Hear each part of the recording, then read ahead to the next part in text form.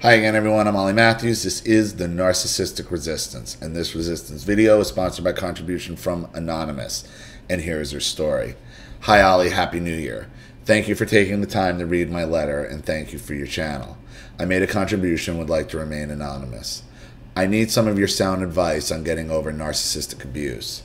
Long story short, I previously worked in an industry that was male-dominated, and women were only viewed as secretaries or Girl Friday helpers to these type of men, basically to serve them, do all their paperwork, get them some brownies and milk, and sit quietly. A few of the men in particular would act overly religious and even go to the extremes of having everything in their offices with religious pictures or scripture hanging everywhere. Yet they would be lying, coveting, womanizing to the point of criminal, mismanaging clients' funds, robbing from Peter to pay Paul. But they would act all high and mighty. The financial statements would never lie, though. One big show. These guys would make fun of everyone and always make comments about everyone. They were always quoting scripture or stating who in the office was a sinner or not a sinner, who was good or who was bad. It was as if they were playing God. Even after a couple months, I would start getting severe headaches or stomach aches listening to their crap. Instead of just being average and normal, they would have to act grandiose and arrogant. A couple of the men in particular would aggravate any woman under the age of 30. They would make gross sexual comments, grope or demean different women in different departments, stand around asking sexual questions in the lunch or break room areas. I don't even know where this could possibly occur anymore in current day, in modern day. Like, where it's that open. Unless it's like, well, it seems like it's some kind of financial house. So those are pretty much known for those overly aggressive types. So it would have to be, because you're talking about financial statement, client finances, I'm imagining it's some kind of financial management. So those usually are male dominated. I am still surprised even in this day and age that they would be able to do that openly like that. They were constantly asking personal questions and thinking it was okay to do this. How could some of these men act so religious and innocent and then in the same token be such assholes? Because they hide behind their religion. Listen, man, whenever people are throwing their religion around like that, okay, be careful. Be careful. Because it's just an excuse. Because the first thing when they get caught, they do, oh, I'm a man of God, or I'm God-fearing. Bullshit. Bullshit. One of the managers, who had been married and divorced umpteen times, would give long, detailed accounts of how his ex-wives were either gold diggers, worthless, stupid, old psycho, or too emotional. He especially had scripture and etc. everywhere and books on marriage, leadership, and ethics. He loved to get people to lose their minds at the office. He would put the copy machine at different sizes or remove the ink on purpose as to set off or set it to make 100+ copies of things when you only needed one copy. He would unplug certain electrical cords and move equipment on purpose. Yeah, it's like a constant prankster. He dumped yogurt into the main milk creamer one day just for a joke. Yeah, it's a frat house is what it is. Okay. He would remove the toilet paper from the bathroom. They would set up meetings that day, and then everyone would rush to reschedule anything they had going on. And then the last minute cancel the meetings. It was like dealing with immature teenagers and then adult executive men. It's a frat house. It's a frat house mentality. Okay, that's exactly what's going on, where the joke never ends, the party never stops. It's a constant frat house, and it's like one of those what the fuck was that movie back in the day when Ben Affleck and Giovanni Ribisi were stockbrokers. It wasn't Grindhouse, it was some kind of house, but those are like just basically giant fraternities, giant frat parties, you know, frat boy mentality, and then they hide behind religion. And, you know, they're just hypocrites, you know, just total hypocrites. Most of the decent and sane employees started to suffer with anxiety, sleep problems, and really bad adrenal fatigue. Yeah, well, when you're living in when you're working in a frat house, you know, your nerves are going to get shot. We were working our asses off and making up for the slack. One of the younger girls ended up in the ER with severe chest pains, all stemming from anxiety and stress. It was ridiculous what we had to tolerate. The HR department didn't exist because it was a smaller company managed by the owners. What is truly sad is some of these men didn't think anything of the damage they were causing. It's like normal behavior to them, especially when dealing with company clients. They would always blame the client for every issue, or if there was a financial issue, it was the client's fault, or the accounting department's fault, or the weather's fault, or their ex's fault. They never thought for 1 second any issue could be their own self-created problems. Maybe if some of them actually showed up and did a thing called work instead of playing on their cell phone, showing up 2 hours late in the morning, leaving for 2-hour lunches, then going home an hour early, then their real work might have actually got accomplished. They were too good for that. It was above them to actually spend 8 hours doing something productive. It pisses me off so bad on what malignant narcissists pull. Seriously, it has to get old for them to put up such a charade, a facade, completely fabricate everything all the time.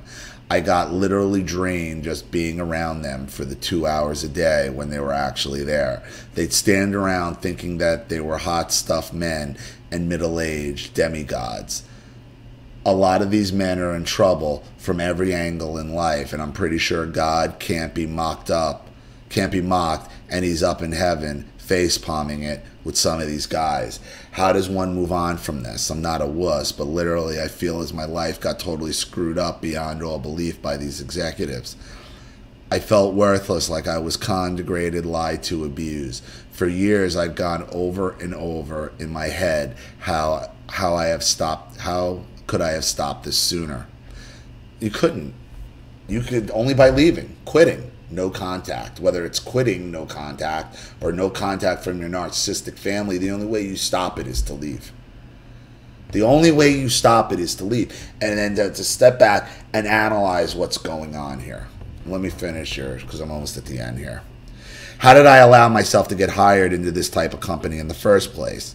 Well, listen, look, when you need a job, you need a job. Okay? So how you ended up in a company, you applied for a job, they hired you. It was probably the best offer you had at the time. Don't overanalyze why you ended up working for an employer that didn't work out.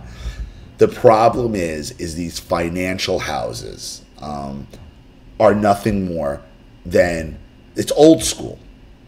Okay? It's middle-aged fraternities, and that's how they run, like friggin' frat houses. That's why they're so exhausting. That's why they're so, because it's a party that never ends. And fraternities are nothing more than just fucking blatant hypocrisy these days. Blatant hypocrisy. Why didn't I think I was worth sticking up for myself sooner? Because you're getting a paycheck.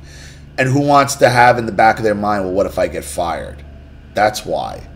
Because it's terrifying to lose your job. That's why. Security. Why do they pull the religious card if they act so selfish? Because it's a tool. Religion is nothing more than a tool of the narcissist to show their virtue. Okay? They use the religious card because it entails faith.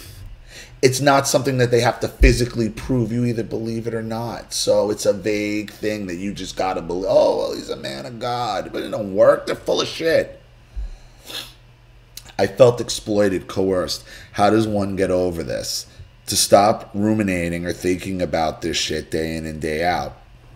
It literally caused me PTSD, and I have lost my ability to trust people. Thank you for your time.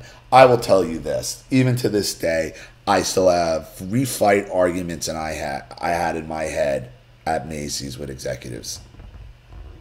Okay, where I should have said this, I should have said that.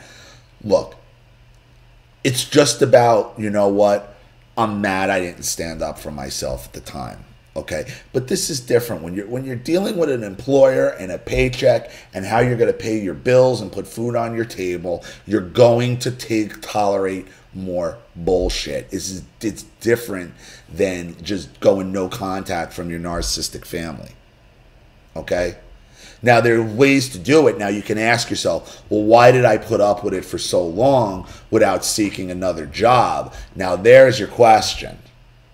What led you to put up with it? Not what led you to get hired there. You got hired there because they gave you the best offer. What led you to put up with it? What led you to lack your confidence, to drag your confidence to a level that said, I have to try to put up with this or fix it, okay, because I have nothing why I can't go find another job.